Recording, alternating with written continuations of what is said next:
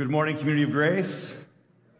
So glad to have you here with us this morning. Also grateful for you who are watching online as we begin our service together today. Happy 4th of July. It is good to be celebrating Independence Day today, and while it's quite rare that Independence Day falls on a Sunday, we want to acknowledge that today and be grateful for living in a free land. And as Scripture teaches us, we are taught to pray for the land in which we live and for its governance and for its leadership. And we're going to do that today before we begin our service in the form of a song. So if you would please stand this morning, lift your voices together as we sing this prayer today, God Bless America.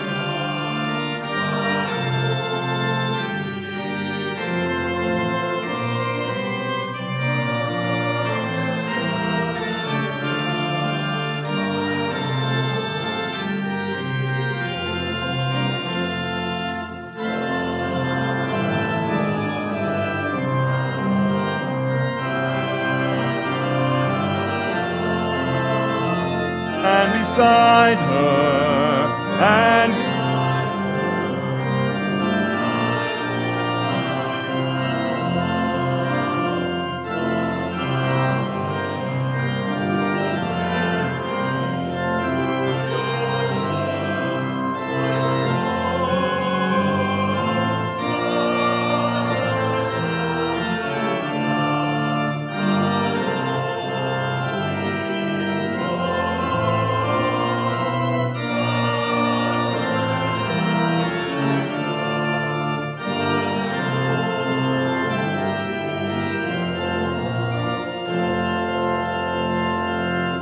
Amen. You may be seated as we continue in worship together today.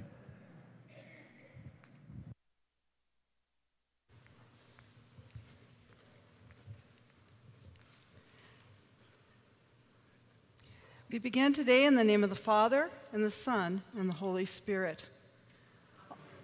Almighty God, to whom all hearts are open, all desires known, and from whom no secrets are hid, cleanse the thoughts of our hearts by the inspiration of your Holy Spirit, that we may perfectly love you and worthily magnify your holy name through Jesus Christ our Lord. 1 John 1 says, "If we say we have no sin, we deceive ourselves and the truth is not in us. But if we confess our sins, God, who is faithful and just, will forgive our sins and cleanse us from all unrighteousness." Trusting in that promise from the Word of God, please take a moment to silently confess your sin.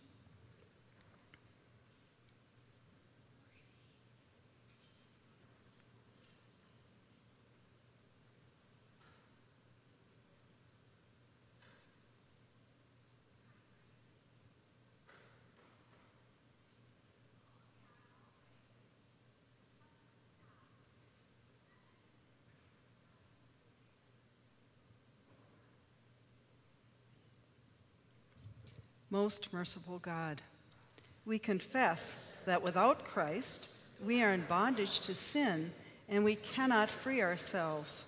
We have sinned against you in thought, word, and deed, by what we have done and by what we have left undone. We have not loved you with our whole heart. We have not loved our neighbors as ourselves. For the sake of your Son, Jesus Christ, have mercy on us. Forgive us, renew us, and lead us, so that we may delight in your will and walk in your ways to the glory of your holy name. Amen. Almighty God, in his mercy, sent Jesus to die for us, and for his sake forgives us all our sin. In the authority of Scripture, and by the power of the blood of Jesus Christ. I tell you by his promise, what you have confessed has been forgiven. In the name of the Father, and the Son, and the Holy Spirit. Gracious Heavenly Father, help us to be rooted in your love and grow in your love, and guide our actions as we pray for one another and live in the world as disciples of Jesus. Holy Spirit, stir within each one of us to remind us that we are motivated by love for one another and for God. We also pray for our leaders. We pray blessings upon them, your wisdom and your discernment for them to lead this country into the future. And we pray this in Jesus' name. Amen.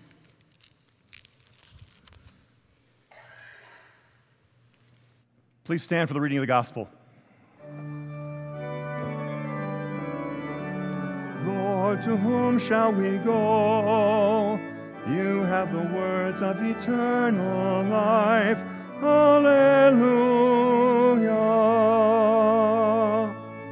Our reading today comes from the Gospel according to St. Matthew chapter 6, beginning at verse 31. Glory to you, O Lord. So do not worry, saying, what shall we eat, or what shall we drink, or what shall we wear? For the pagans run after all these things, and your heavenly Father knows that you need them. But seek first his kingdom and his righteousness, and all these things will be given to you as well. Therefore, do not worry about tomorrow, for tomorrow will worry about itself. Each day has enough trouble of its own. The word of the Lord. Praise to you, O Christ. Please be seated.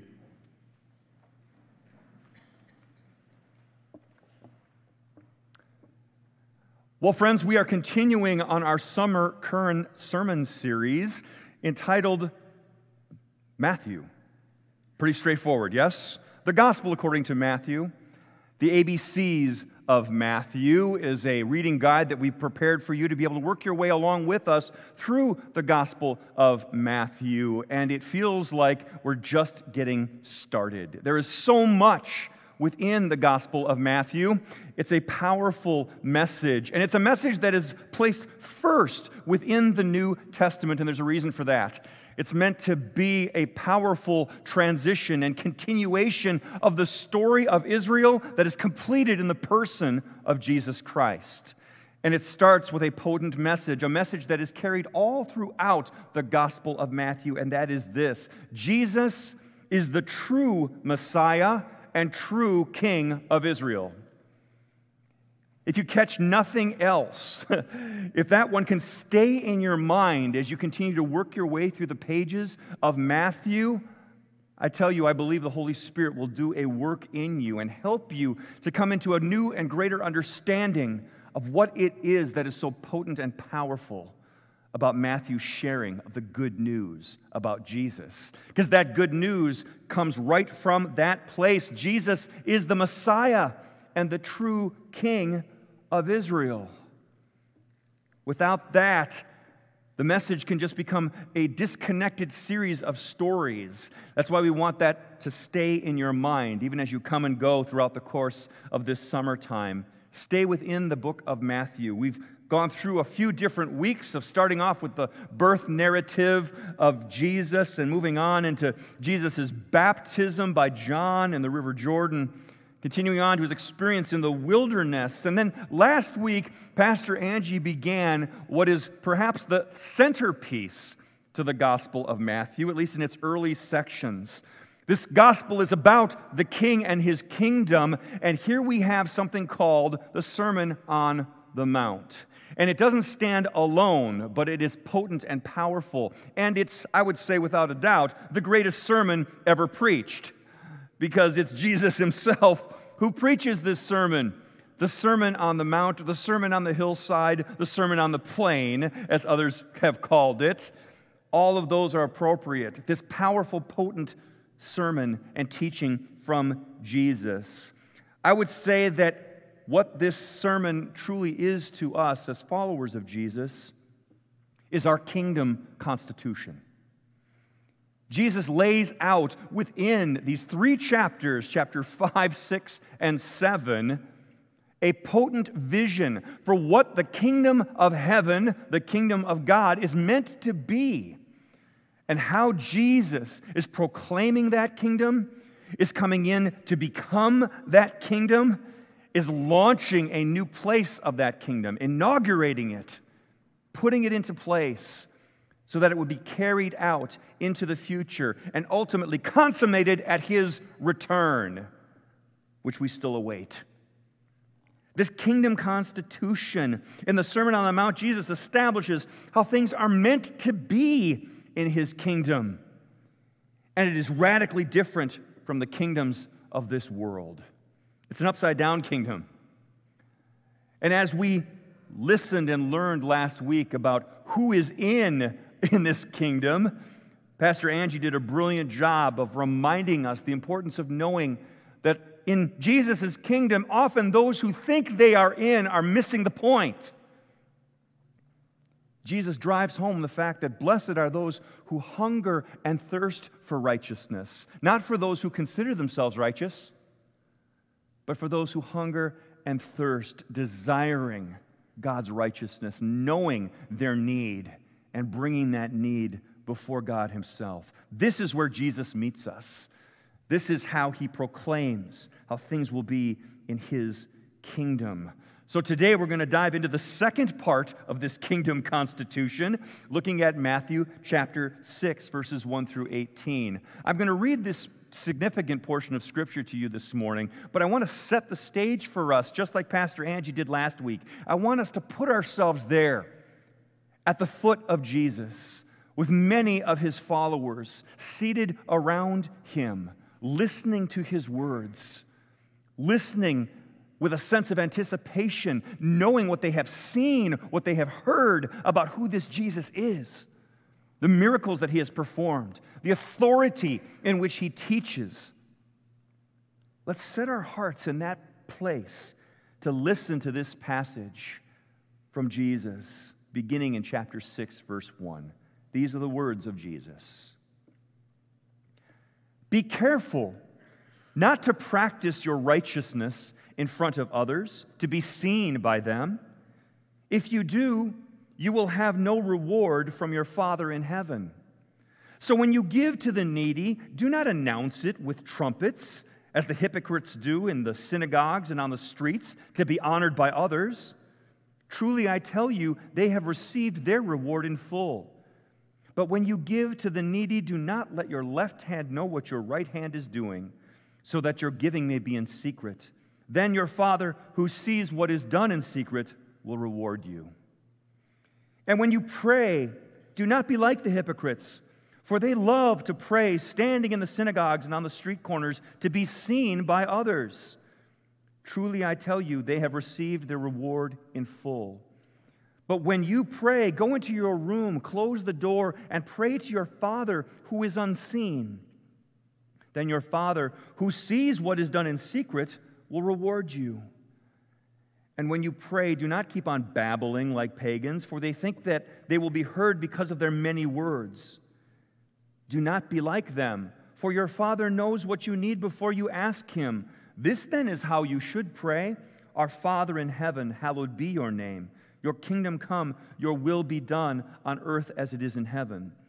Give us today our daily bread, and forgive us our debts, as we also have forgiven our debtors. And lead us not into temptation, but deliver us from the evil one. For if you forgive other people when they sin against you, your heavenly Father will also forgive you. But if you do not forgive others their sins, your Father will not forgive your sins. And when you fast, do not look somber as the hypocrites do, for they disfigure their faces to show others they are fasting. Truly, I tell you, they have received their reward in full. But when you fast, put oil on your beard and wash your head and your face, so that it will not be obvious to others that you are fasting, but only to your Father who is unseen. and your Father who sees what is done in secret will reward you. 3 acts of what would be easily called Jewish piety: almsgiving, prayer, and fasting. These 3 things were central to an expression of the Jewish faith. As a matter of fact, they were central to all of the Abrahamic faiths. A central place of giving to the needs of others. A central place of praying for the spiritual concerns of others. And a place of fasting, of self-denial, a confession that our complete dependence is on God for all that we need. If you're familiar with the season of Lent, which comes around every year here within our Christian calendar, all 3 of these are represented in what are called our Lenten disciplines. Taking time to give particularly to the needs of the poor. Often we place our focus upon Haiti during that time. To be praying regularly for the needs of our community and those around us, seeking God in prayer and seeking the best for others, interceding for them. And fasting, making an intentional decision to deny ourselves of something, not because that somehow impresses God, but it reminds us of our place before God as one needing and recognizing that all good gifts come from God Himself. Jesus is explaining something about these 3 practices, and He has a concern about the way in which He is seeing them practice and wishes to redefine these practices within the confines of the kingdom that He has come to inaugurate. In this kingdom constitution, Jesus is doing something particular and specific. He wants people to understand that these things are not for the consumption of others, but they are meant to be attitudes of the heart. Jesus is asking about motivation. And what Jesus is so eloquently addressing in these passages is the fact that often the motivation that He witnessed and that He saw was an outward motivation, a motivation to be seen by others. Look at me. Look at me. See how pious I am. See how righteous I am. Look at what I do for the sake of others. Self-righteousness. Acts of self-righteousness. An outward motivation. Now, please understand, Jesus is speaking in hyperbole here. An important thing to understand when reading Scripture. He's talking about the hypocrites standing on the street corners and playing to the sound of trumpets as they put their money into the temple box. Now, listen, if that was actually practiced, it's not recorded much else within Jewish thought. But Jesus is making a point. He's saying, look, if you're going to go to the extreme of being seen, this is what it looks like. It looks like play acting. And you're doing it for the sake of others to be seen. Now, Jesus isn't against giving publicly. Jesus isn't against praying publicly as we come together. As a matter of fact, He invites His servants to pray and often does those prayers together with many present. But He's making a point about motivation. If that motivation comes from outside, you've missed the point.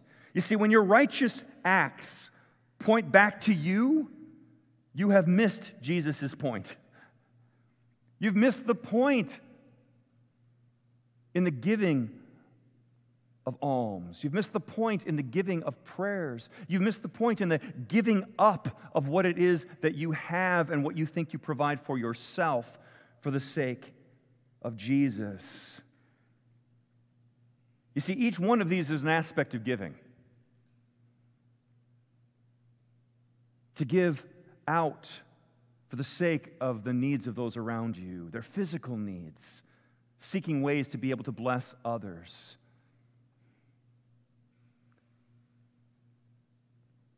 And then we give over in prayer, bringing before God the needs of others.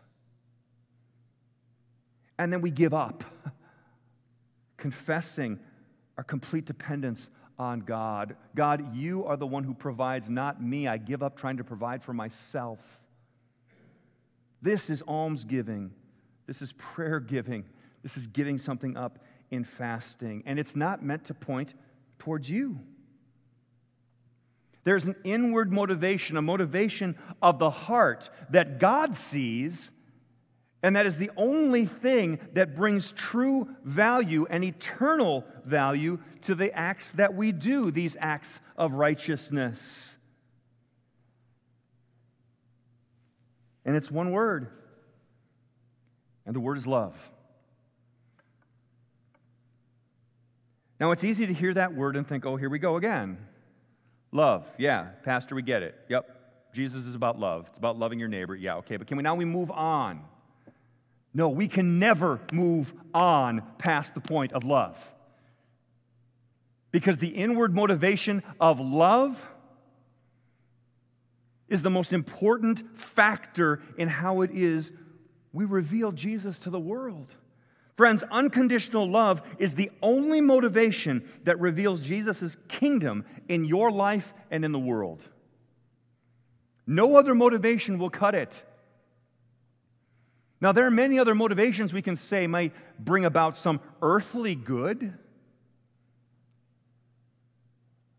But if we're talking about something that is going to impact people for the sake of Jesus' gospel, the good news about this kingdom, then the only motivation that works is a motivation of love. The Apostle Paul emphasizes this so deeply in 1 Corinthians when he dedicates an entire chapter to saying everything that you do, if it's not grounded in love, it's just making noise.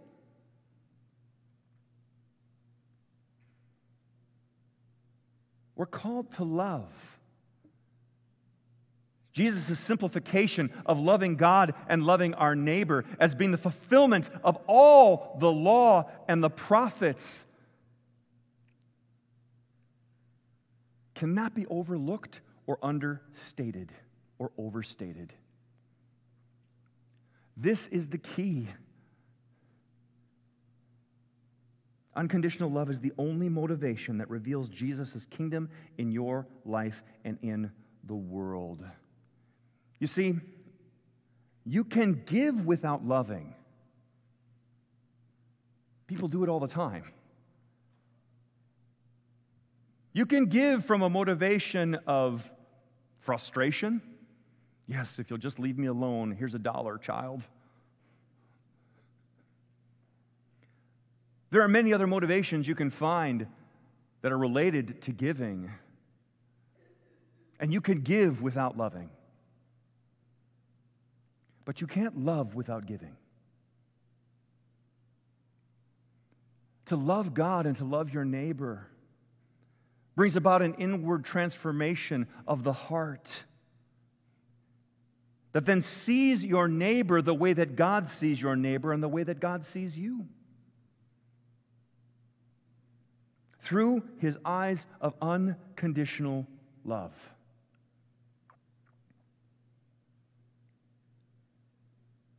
This constitution of the kingdom that Jesus is laying out throughout each of the chapters of the Sermon on the Mount is all centered on this one heart of the matter. And that is that none of it matters apart from love. Love is the currency of the kingdom of God. When we talk about giving, it is from a place of love that everything comes to have value. Everything else in this world will pass away. Everything that you own, everything that you have, everything that you have saved, everything that you try to hold on to and keep, all of it will go away, but this will remain: love and faith and hope. But The greatest of these is love.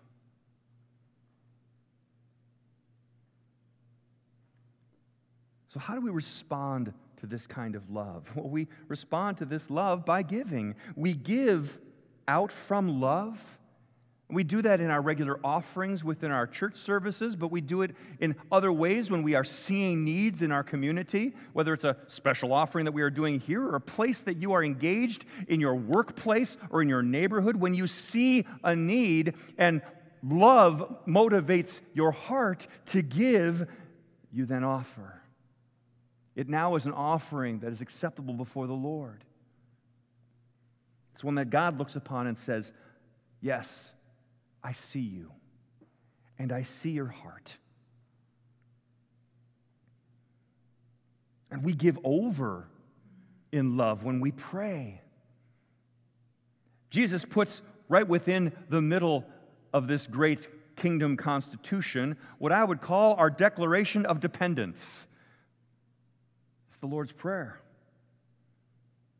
The truest declaration of dependence that we could ever say. Beginning with that place of the love of God the Father. Our Father, who art in heaven, holy is your name.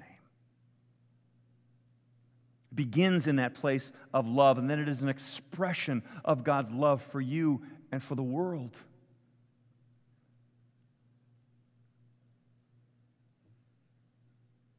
And then we give up and over to love. When we look at what we have and we say, Lord, all of this comes from you, and I'm reminded again that none of it is anything that I have earned. None of it is anything that I can hope to provide for myself. However it has come to me as a gift of your providence, of your provision in my life. You know, one of our core values here at CGLC is that love pours out. But you can't pour out what you don't have in you. If you try to pour out from that which is not in you, you'll either become a faker or a failure. If you give out of some other motivation to impress others or to act from some place of pride in yourself, ultimately you will become a Pharisee if it's motivated by anything other than love.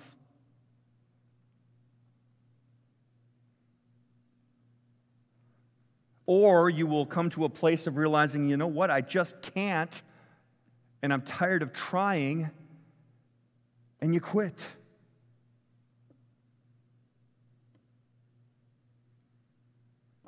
But if we let God's love pour into us, we become free followers. Followers who have been set free from any thought that we can do this ourselves, free from any notion of self-righteousness, free to love God and be loved by God, the source of all life. You know, we've watched something happen over the course of our return into our post-COVID reality. And it's not something that's just happening here at Community of Grace. As I've spoken with other pastors and heard news stories from other sources within the church and within many nonprofit organizations, is that they're having a really, really hard time finding volunteers right now. Why is that? It's not because people are unfaithful. It's because folks are tired. They've lost connection with one another, and in many cases within the church community, they've lost connection with the fellowship and then community with God Himself. And from that place of emptiness, they feel like there just isn't anything more that I can possibly give out. You know what? I understand. It has been tiring. And as we come back together, before we can say to you, listen, you need to shape up and start giving more. You need to shape up and start serving more. You need to shape up and start being more at work, more. We need to acknowledge that we have need ourselves. And that need comes from the love of God and is meant to pour into you before you can pour it out.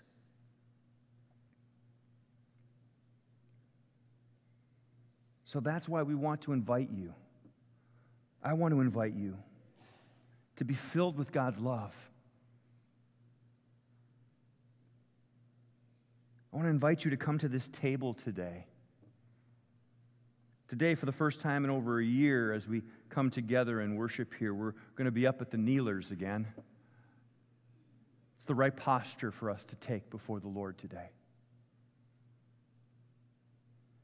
And as you make your way up, there's going to be offering plates. A place for you to give out. We will share together in the Lord's Prayer, a place for giving over, and a place of declaring before the Lord our utter dependence on Him as we kneel before the King of Kings and Lord of Lords and have Him pour into us exactly what we need. So come to this table today and let God's love that has been poured out for you pour into you. And from that place, let it carry us forward out of a motivation of love. Not so that anybody can see us or so that anybody could see you, but so that the world can see Jesus alive and well. And then let me also invite you to come to Love Pours In on July 18th, just 2 weeks from today. That evening, we're going to spend some time in worship, just receiving and responding to God's love and allowing His love to pour into us. Don't miss out on an opportunity to let God's love pour into you. And then finally, just continue being filled with the love of God by reading through Matthew over the course of this summer. I hope you've been taking advantage of the opportunity to be reading through Matthew. It's come alive to me in new ways this summer as well after a long season. It's good to just be refreshed in God's love and God's word. So come to the table. Come let love pour into you from the body and blood of Jesus. Come to Love Pours In on July 18th. Continue in your reading of God's word, letting His love pour into you through His Spirit, speaking His word to you. Friends, it's a season to let love pour in so that love can pour back out again from us. Amen? Amen. Let's pray. Heavenly Father, thank you for your word that comes to us today in you, in person, Jesus, speaking to us from the sermon that you shared with your disciples some 2,000 years ago, being visible and tangible to us through your body and blood, which we will partake in together.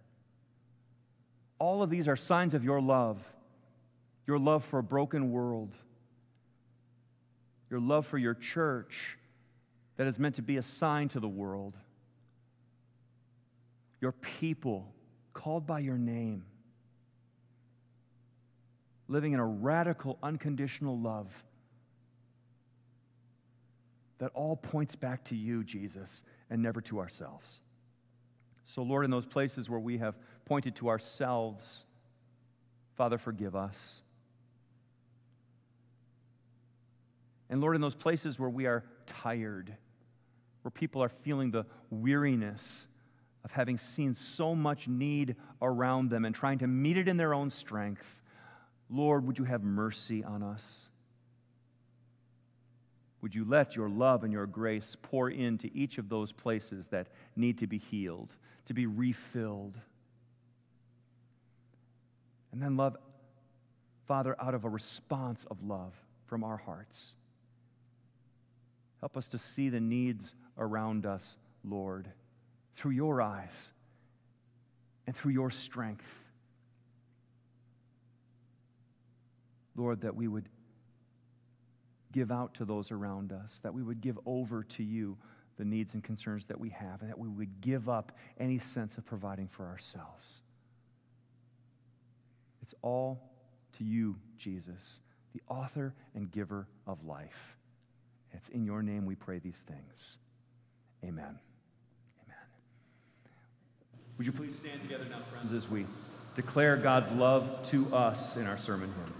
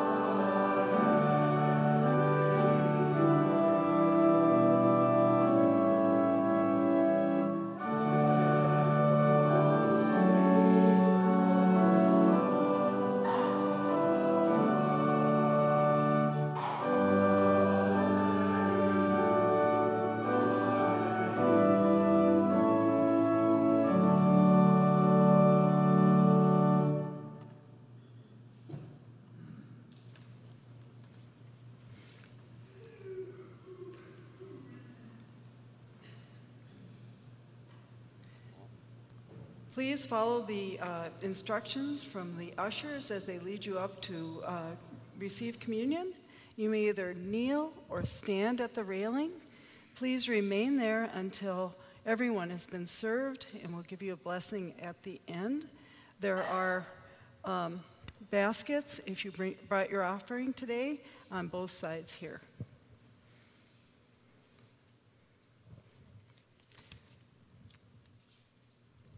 So on the night in which Jesus was betrayed, he took bread. He gave thanks, he broke it, and gave it to all to eat, saying, "This is my body, broken for you. Do this in remembrance of me." At the end of supper, he took the cup.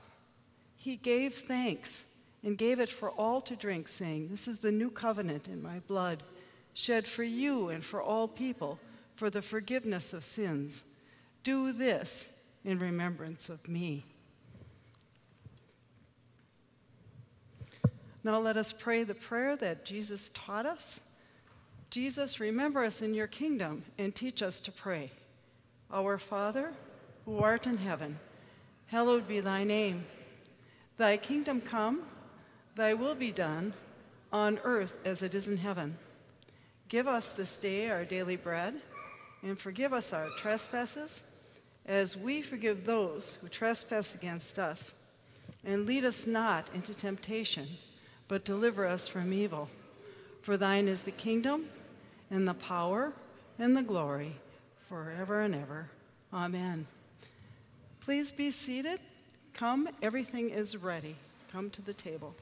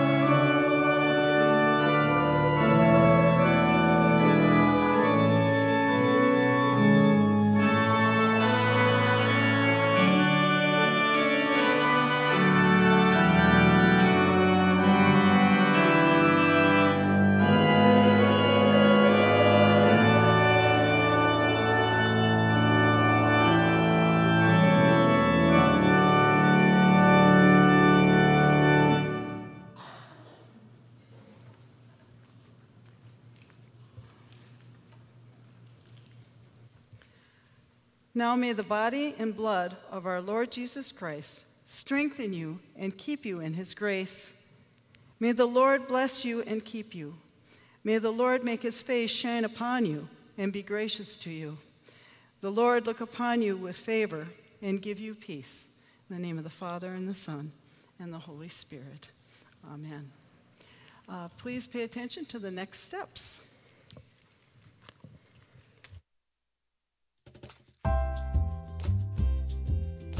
Good morning, Community of Grace. I am CGLC Facilities Manager Paul Wetterling, and here are some next steps at CGLC. Happy 4th of July, everyone. We're celebrating our independence with a seasonal treat for you in the Commons. If you enjoy our hospitality, help us keep the coffee flowing by joining our volunteer team. Reach out to Hannah Collins at the Orange Wall. Then, join us for Love Pours In on Sunday, July 18th at 6:30. It's a night of extended worship to celebrate the many volunteers we have at CGLC. Our dedicated volunteers help make worship, hospitality, and much more happen for our CGLC family. And if you're looking to get more connected here at Community of Grace, our series of Catalyst discussions might be your next step. We will begin this 5-Sunday pathway to baptism and membership on Sunday, September 19th. Finally, The Current is back. Be sure to pick up your copy before you leave today. This edition has details on July and August events here at CGLC. Remember, you can stay connected to all things CGLC by downloading the app or at gracepeople.church. Thanks for joining us this morning, and have a blessed week.